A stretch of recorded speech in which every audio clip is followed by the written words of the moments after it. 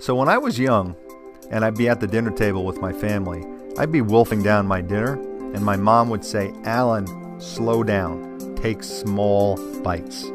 Well, you know what? That's some of the best advice I ever got, not only with eating, but with life in general.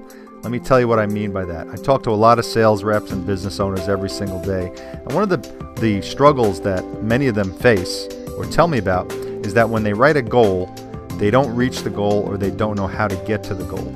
And here's why. The problem is the goal is always thought of in its entirety as one entity, as one large object to reach. And that's great. You need to have that goal. But if you don't have a roadmap to get there, if you don't know how you're going to get to that goal, you're going to choke on your food, just like I did when I was younger. So what you need to do is to take small bites. And here's an example. So when I decided to write my book, I was very excited. I was like, I'm a writer. I'm going to sit down and this sales book is going to pour right out of me. Well, guess what? That did not happen. It didn't happen because here I was thinking about this completed manuscript, this shiny book, all done, all the pages, how heavy it was going to be, how it was going to feel in my hand. But then when I actually sat down to do it and I kept thinking about that finished manuscript, I was frozen. I didn't know what to do. So here's what I decided to do, because Mom popped in my head and the concept of small bites also popped in my head. So I decided to break the book into pages per week and then per day. So I made a small goal to say I'm going to write 10 pages a week, and an even smaller goal to do 2 pages a day. Once you start focusing on the small bites, the small goals, all of a sudden you're having a bunch of successes and a bunch of wins as you're doing this.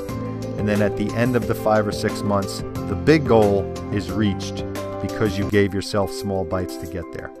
You see, not giving yourself small bites is like walking into an amusement park and wanting to ride on all the rides at the same time. It can become paralyzing. Because let's say you're a sales rep and you have a big number at the end of the month. You have your quota and there's that number you have to hit, and that number becomes a rock. It becomes a big weight on your shoulders. Well, you know what you need to do? Take that rock and break it into a bunch of pebbles. Now you take those pebbles and one at a time you reassemble them. You figure out where they're going to go and how they're going to fit together to get you to that big rock at the end of the month.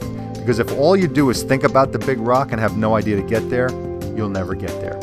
So take small bites. Go forward, have yourself some big goals, but take the small bites to get there along the way. Because we all know Mom was always right.